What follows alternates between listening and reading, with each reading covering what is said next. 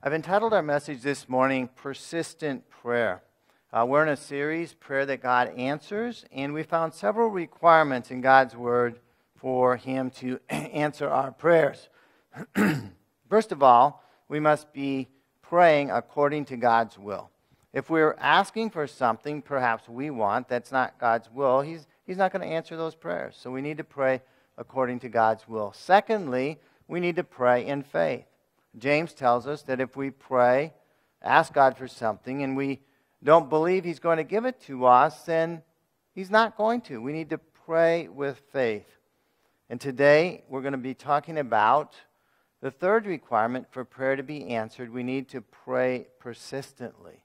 We need to pray until the answer comes. If we stop praying before the answer comes, then our prayer will not be answered. 1 Thessalonians 5, verse 17, you can follow along in the white page in the middle of your bulletin. The outline is written there. It says, pray without ceasing. That's an instruction. That is a command. Other translations say pray continually or pray constantly or never stop praying. Now, sometimes when I've read that, I felt a little intimidated. It's like, how can you do that? I mean, I have other things to do, God. How can I pray without ceasing? What do you mean? Well, I believe it means we need to be in constant communication with God. We need to be aware of His presence. We need to be talking to Him in our hearts, maybe not verbalizing it, in our spirits as we go through the day, as we are at work, as we're interacting with our family. We're talking to God about what is going on. We're not only talking to Him, we're listening for Him to speak to us, to give us direction, to give us guidance, to give us understanding. Ephesians 6:18 says, praying at all times. Well, that's pretty close to praying constantly, isn't it? Praying at all times in the Spirit, with all prayer and supplication. To that end, keep alert with all perseverance, making supplication for all the saints.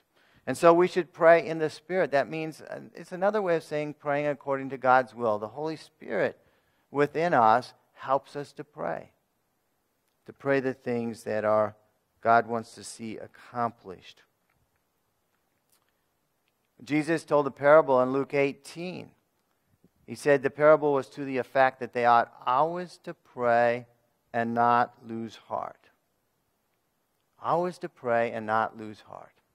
And in this parable, Jesus told a story about an unjust judge and a widow who came to Him to receive justice for her case. The judge didn't want anything to do with this widow, but she kept coming over and over again. And finally, she wore him down. He said, okay, to get rid of you, I'm going to give you justice. I'm going to give you what you asked for. And Jesus concludes the parable in verse 7 and 8. He says, and will not God give justice to His elect, who cry to Him day and night? Will He delay long over them? I tell you, He will give justice to them speedily. Nevertheless, when the Son of Man comes, will He find faith on earth? And so Jesus was saying, if this unjust judge, who's not a good judge, finally gave this widow what she asked for because she was so persistent, how much more will God answer the prayers of His children who cry out to Him? Once? No, it says, who cry out to Him day and night. Who cry out to God constantly until the answer comes. But Jesus says when He comes, will He find faith on earth? You see, faith and persistence in prayer are linked together. If you have faith that God's going to answer your prayer, you're going to persist in praying until the answer comes. If you lose faith, you're going to what? Stop praying. I mean, why would you pray if you didn't believe God was going to answer the prayer? And so if you lose faith, you're going to stop praying. And so today we're going to talk about persisting in prayer. And we're going to focus again, as we did last week, on praying for lost people, people who are not saved, whether they're people, a relative, a friend, a coworker, whoever it may be that God has put into your life. It's God's will that they be saved. And since He's put them in your life, God's going to have you pray persistently in faith until they come to Jesus Christ. So how can we learn to pray persistently? Well, we need to make a decision to be persistent in our prayer. Jesus told us in Luke 11:9, I tell you, ask, and it will be given to you. Seek, and you will find. Knock, and it will be opened to you. Now, Jesus had just told a story previous to this verse in which a man went in the middle of the night at midnight to a friend's house. He needed a loaf of bread to feed a guest. And he knocked on the door. And the friend didn't open the door. He said, I'm asleep. Go back home. I'm not going to get up and open the door for you.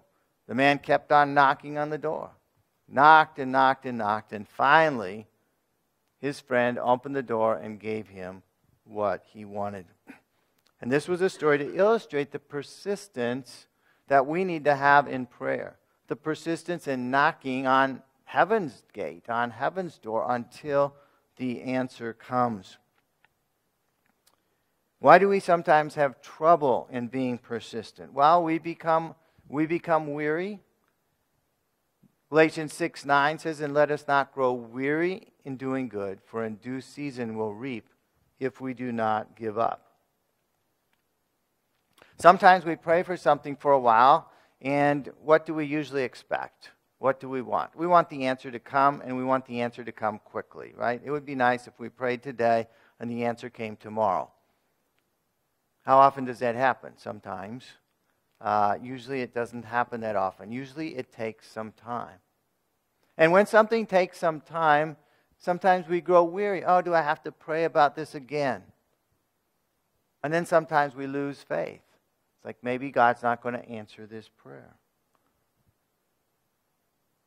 God's word commands us not to be weary. If we're praying something that we're convinced is God's will, keep on praying until the answer comes. You see, our prayers are like seeds that are planted in the ground. And it takes time as we pray for those seeds to sprout, for those seeds to grow up into plants, and for those plants finally to bear fruit, that is the harvest or the answer to our prayers. It often takes time. Especially for the topic we're talking about today of praying for lost people, people who are not saved. Let's not become weary. In fact, you see that is a command. Let us not grow weary. We are not to grow weary. We are to rely on God's strength. Philippians 4:13 says, I can do all things. You might want to circle that.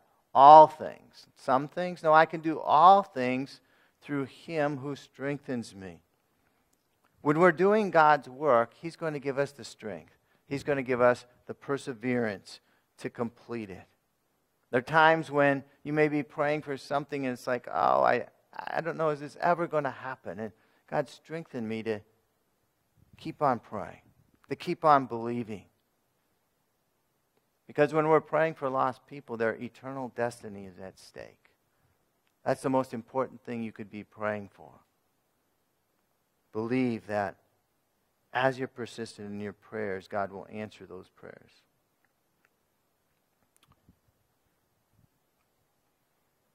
My wife's father, Carol's father, was not raised by Christian parents. That would be Carol's grandparents. They thought they were Christians. They went to church. They were nice people. They treated people well. But they had no personal relationship with Jesus Christ. When Carol was in middle school, she and her family became believers. They gave their heart to Jesus, and they began to have a personal relationship with Jesus Christ and began attending a Bible-believing church. And the whole family began to pray for the grandparents, that they would be saved. But for years and years, nothing seemed to happen. In fact, for a time, the grandparents would not even talk to Carol's parents because they had left the church that they had grown up in. The years came and the years passed. And finally, both grandparents parents became terminally ill, were in the hospital, and were close to passing on. In both cases, a pastor went to pray with them in the last weeks that they had on earth, and both of them prayed to receive Jesus as their Lord and Savior. And so persistence in prayer over a period of years saw the harvest reaped, and we will see them one day again in heaven.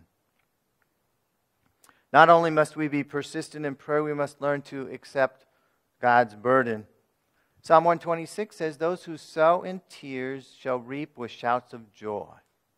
He who goes out weeping, bearing the seed for sowing, shall come home with shouts of joy, bringing his sheaves with him." And so to pray for the lost is to take on a burden for their eternal destiny. Is to care enough for them that you're going to persist in prayer, even in tears, sowing even in tears until God's answer comes. Now, if you listen to God carefully, He will place His burden on your heart for the salvation of certain people. We can't pray for, 7 billion people in the world, but God will put certain people on your heart. In fact, He's put certain people in your life. Friends, relatives, co-workers. And out of those, He's going to put a burden on your heart for certain ones, oftentimes those closest to you that are not saved. And as you accept that burden from God, He will motivate you to pray persistently for their salvation. And as we do, we need to pray with passion. Paul wrote in Romans 10:1, "Brothers, my heart's desire and prayer to God for them is that they may be saved." And Paul was talking about various Jews that had not accepted Jesus as their Messiah. And it was his heart's passion and his prayer that they would be saved. And he prayed for them continually, and many of them were. He had a deep desire that they would be saved. And God wants us to have, when we pray, to have a deep desire, a passion that God would work, a concern for people that are far from God. And as we pray for people, as we pray through this burden that God gives us for different people, we need to witness boldly as well. 2 Corinthians 5:20 says, "Therefore we are ambassadors for Christ, God making His appeal through us. We implore you on behalf of Christ, be reconciled to God." Now, it would be nice if prayer was the end of the story. And sometimes it is. Sometimes all God calls us to do is pray. But rarely is it the end of the story. Most often when we have God's burden and we're praying passionately for something, God will direct us to take action. In the case of praying for people's salvation, especially people that we know, God will speak to us as we pray for them and give us words to witness to them, to talk to them about Christ. A witness that's backed up by days, months, years of prayer will be a very powerful witness, because God is preparing their hearts to receive the Word. Now we need to have ears that are sensitive to the Holy Spirit to guide us in the words to say, and when to speak, and when to be silent, when to wait for God to move, and when to see when it's time for us to speak a word as well as pray. It's all about accepting God's burden and praying it through. Heard a story about a woman named Chrissy who was awakened at night as the phone rang, and she answered the call, and it was her older brother on the line. And he said, "Sister, I've just invited Jesus into my life. I've been saved. And the preacher said I should tell somebody immediately, so I'm calling you because I know you've been praying for me for so long, for years." And Chrissy didn't know what to say. It was such a shock because her brother had been so far from God. She tried to share Jesus with him at their mother's funeral, and he screamed at her. He was on his third wife. He was antagonistic to all the things of God for years. And yet somehow, as she prayed over the years, her prayers had finally been answered. And he was set free. And God can do the same for us as we pray for those. Now, as time passes, sometimes we're tempted to think it's hopeless. It's not. As we pray, God is working. God is moving. And He's going to break through. We're praying for new children in the family of God. Jesus said in John 1:12, "But to all who did receive Him, who believed in His name, He gave the right to become the children of God." And so when a person believes for the first time, when they put their faith in Jesus Christ, they become a child of God. Jesus says they are born again. You see, every person is born physically. That's the first birth. We need to be born again, spiritually born again, when we become believers in Jesus. And so when we pray for people to be saved, we're actually praying that they would be born again, that they would be spiritually born again, that they would become children of God. We cannot cause that to happen. It's the Holy Spirit that does the work. And so we must ask for the Holy Spirit to work in the lives, in the hearts of the people that we are praying for. Titus 3:5 says He saved us not because of works done by us in righteousness, but according to His own mercy by the washing of regeneration and renewal by the Holy Spirit. And so people are born again through the work of the Holy Spirit. That's, as we pray, what should I say? Our prayers cause the Holy Spirit to begin to work in people's lives in a special way. The Holy Spirit can work in a number of ways to draw people to Jesus Christ. And we can pray that the Holy Spirit would bring, first of all, a conviction of sin. Because people need to repent of their sins in order to be born again. We need to pray for the conviction of sin. And then we need to pray that they would repent, that they would turn away from those sins and put their faith in the person of Jesus Christ. And as they do that, they become a new creation. They become born again. They become a child of God. And as we pray for people, we must fill our minds and we must fill our words with, or our mouths with words of faith, declaring God's words in faith as we speak to ourselves, as we speak to other people, as we pray. Ezekiel 37 verse 4 and 5. God is speaking to the prophet Ezekiel in this verse. It said, "Then He said to me, prophesy over these bones and say to them, O dry bones, hear the word of the Lord. Thus says the Lord God to these bones, behold, I will cause breath to enter you, and you shall live." And so the words that we speak should be words of faith. In these verses, the prophet Ezekiel was instructed to prophesy to this field of dry bones, laying there disconnected from one another. And he was commanded to speak to these dry bones to come to life.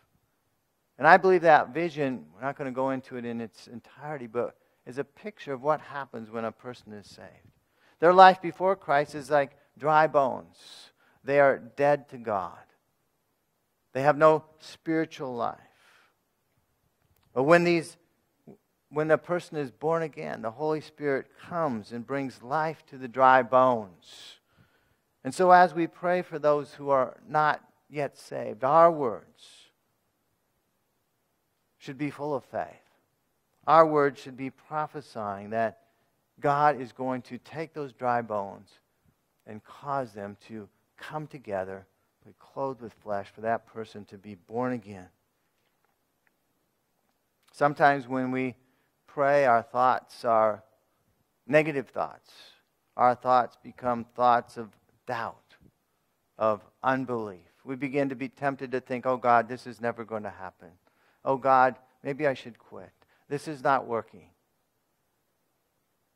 Rebuke those thoughts. Don't give in to them. Say, God, I know it's your will for this person to be saved. And I'm going to continue praying until I see it happen. I'm not going to give up. You put that burden on my heart.